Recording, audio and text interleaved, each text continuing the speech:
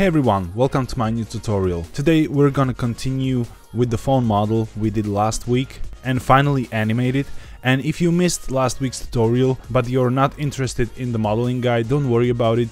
You can skip it and just download the phone from the description link down below and start animating right away. If you enjoyed this video, please leave a like, it will really help my channel to grow. And if you're new to the channel and you'd like to see content like this in the future, please hit that subscribe and additionally the bell button if you want to get notified when I release something new. And if you're new to the world of 3D and Blender, and you want to become a 3D illustrator, go and check out my courses that are carefully designed to teach you beginner and intermediate skills in quickest and most effective way. For example, with the new Ultimate 3D bundle, you can go from simple cubic designs all the way to full character illustration in a matter of weeks. So if you're interested, please go check out the link in the description. So you should have something like this in your scene, whether you completed the last tutorial or just downloaded the file.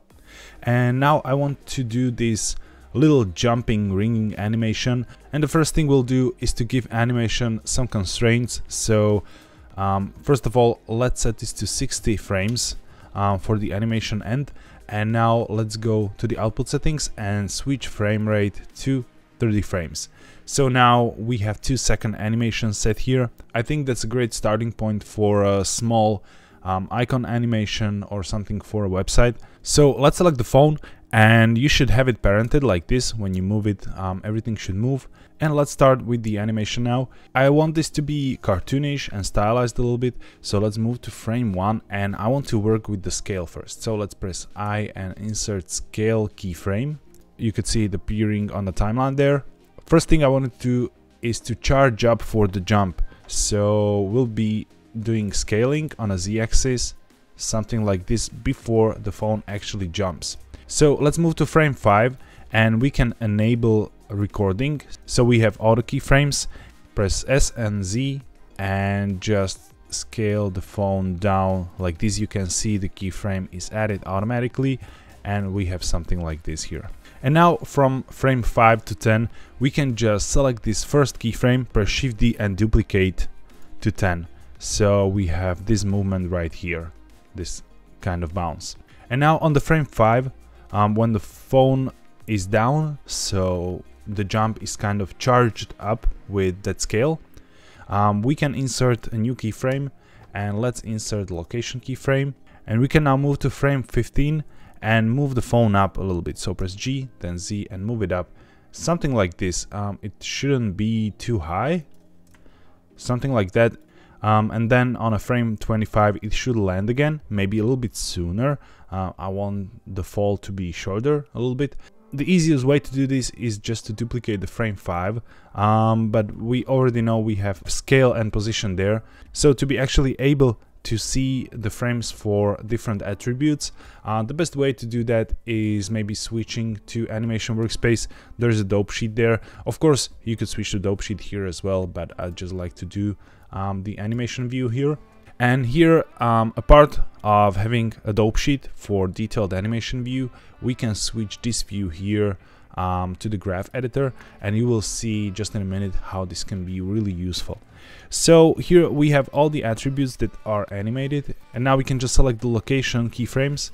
You can see them here. So on the frame 5 we have these location keyframes. Press Shift D and move them to frame, let's say 23. And now the phone charges up, jumps while it expands, reach the peak of its jump, and then falls down on frame 23.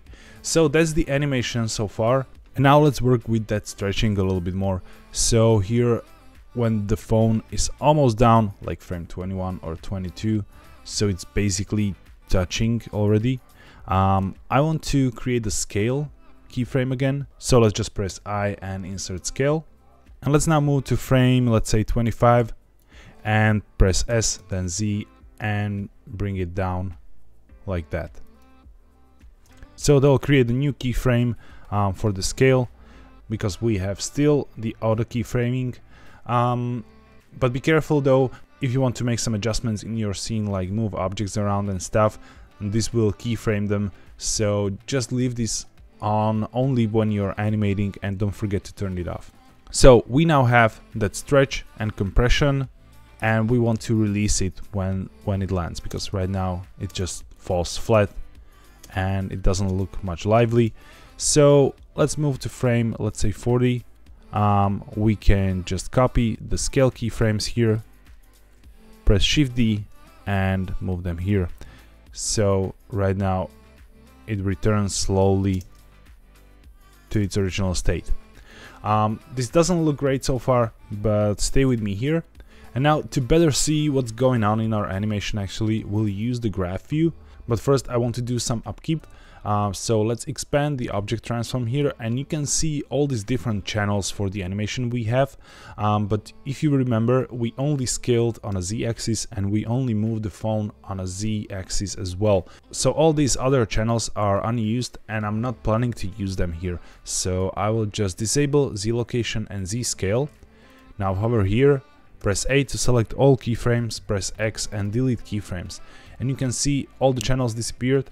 We now have only the Z scale and Z location, and it's much better to see what's going on here. And now if you enable those channels, press A, and remember, in the viewport, if you want to focus your viewport on the object, you press period on a numpad to focus. The same applies here. If I hover over my keyframes and press period, my animation view will expand and I can clearly see what's going on here, and now it will give much more sense. You can see on the top there, that's the scale animation. It's going down, and while it returns to its original state, the jump begins, it goes up, and when it lands, another scale animation happens and it eases out. And it's very easy to modify the animation here as well. You can just grab these and move them. So if you want that scale to be more or less, you can just move this around, and the same applies for the height of the jump. You can just move it around. And now one more thing I want to do before we actually move in and modify these curves and easing. I want to move the handle as well, because right now it just sits there when the phone jumps, so I think it will be nice if it continues a little bit higher. So let's move to something like frame just before the phone starts to fall down, maybe something like 12, and let's insert the keyframe there. So again, I'll be hovering here, pressing I and inserting location keyframe, and let's move to frame 20, and with the auto keyframe still on, I'll just press G then Z and move it up something like this, and this is much better when it goes up like that. And now let's just move to frame like 35 and just select this first frame, press Shift D and duplicate it there, so it kind of falls down. The fall is slow, but it's quite intentional here, and I will show you why right now. But first let me clear up this animation as well, so I'll expand this. First of all, I will disable the Z location, and I want to keep the X Euler rotation as well. Now let's select everything else, press X and delete keyframes. So now we only have the Z location animation here, and if you press period again, you will see it animated here. And now to change the easing, you can of course move the handles around, and that will show you how fast this is gonna go back. So even though this is too far on the frame 35, if you modify the curve like this, you will see it will fall faster. But I want to give it a little bit more of that bounciness there. So let's select this frame right here, and if you press T, you can change the keyframe interpolation. And there are some pre-made presets here, and one of them is bounce.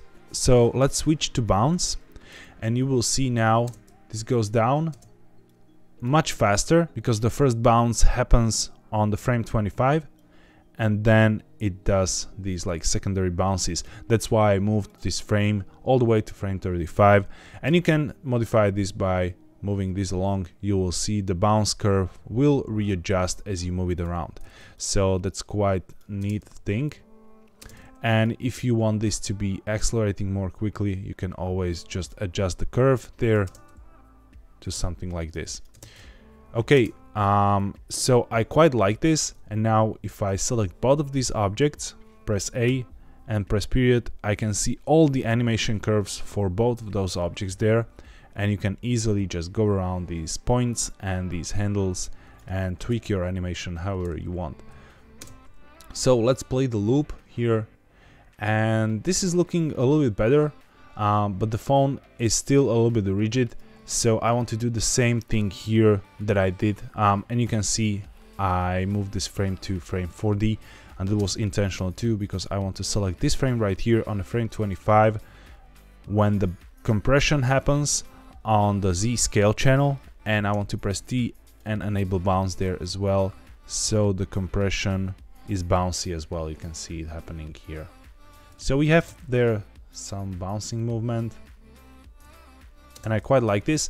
And you might notice this is a little bit too slow, but depending on what modifiers you have in your scene and what mesh density is there, you might get a different frame per second. And you can see here I have only like 20 frames per second, even though the animation is 30. So what you can do is to go back to the layout view, and in the timeline view you can just expand the playback options here, and instead of playing every frame you can choose to frame drop. So if your FPS goes low, your animation will still have the speed it should have, and you can see it in real time, and now you can see it looks a little bit better.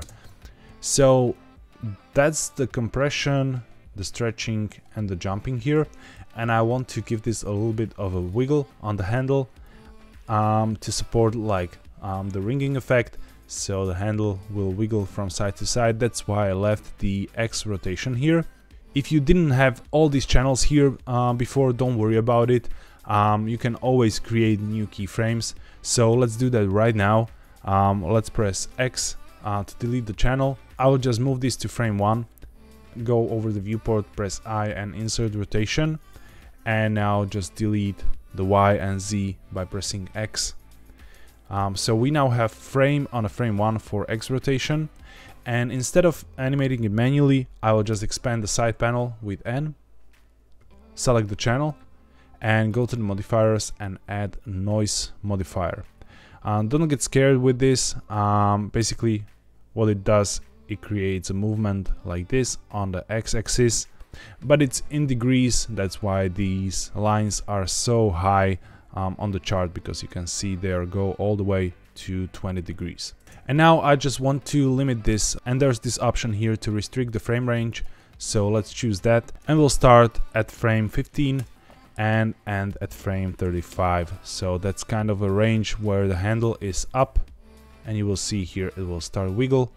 And now I want to give this some blend, so let's say 5 frames in and 5 frames out, so we don't start that aggressively.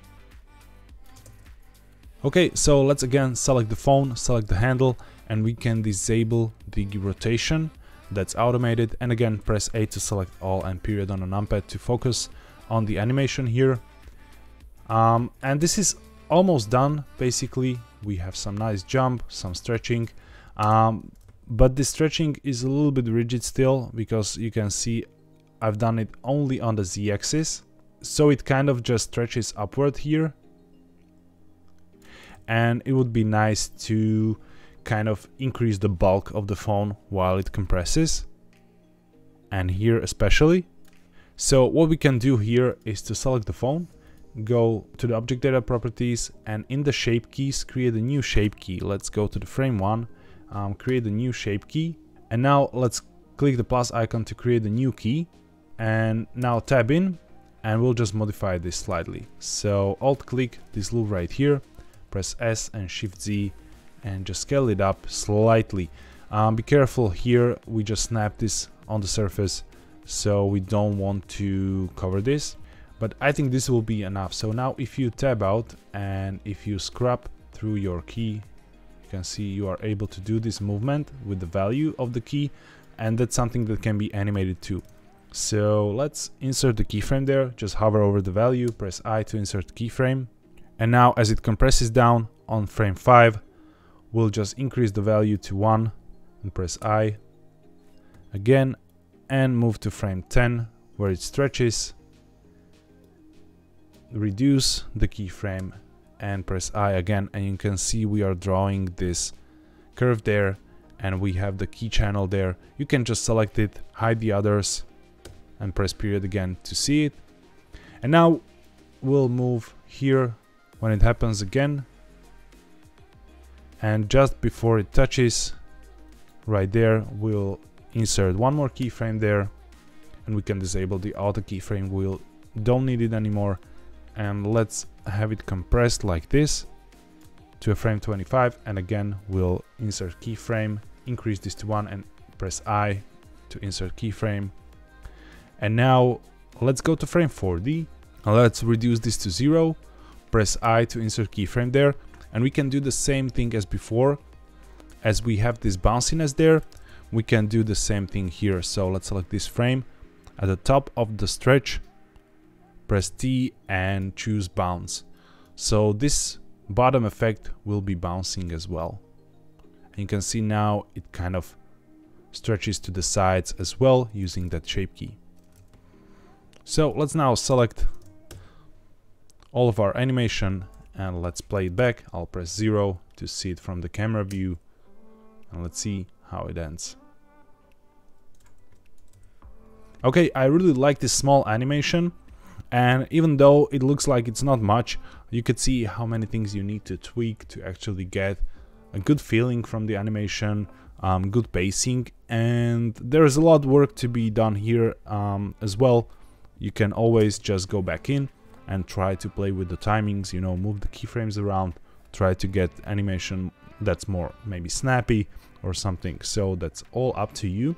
And now if you want to render out the animation, there are a few recommendations I have. We already did render settings before in the previous tutorial. So in the render settings, you already should see your device set to GPU, some denoising active and stuff like that. But for the animation, it's really important to enable motion blur. There are some settings there, but you'll probably get a good result if you just enable motion blur. You don't need to worry about it right now. The important thing is that you have it there, and you will see all the difference when you render out animation with or without the motion blur. So that's something I really recommend there. And I'll be rendering frames on the Cycles GPU, so that will take a while to render out. It might take a while for you too, so maybe you would need to switch this to Eevee if you don't have so much time or you don't have a powerful PC. So let's go to the output settings, and right here, if you want to render animation, you will need to change the format. Of course, you can leave it as PNG, and when you select the folder here, it will render out the frames, but you need to composite them again later. So if you want to render out animation directly, you can just choose FFmpeg video, and as encoding you can choose MPEG-4 container. They'll create the MP4. So now just click this folder icon, choose your folder, and then you can just go to rendering workspace and press Ctrl F12 to render animation, or go to render and choose render animation and wait for all the frames to finish. So that's the phone icon ringing animation for you. I really hope you enjoyed this tutorial and the previous one. And please let me know in the comments if you like this format where I split tutorial into 2 parts for modeling and animation. And if you enjoyed this, please leave it a like, it will really help me. And again, if you're new to the channel and you like this and you want to see more, please hit that subscribe. Thank you all for watching and have a wonderful day.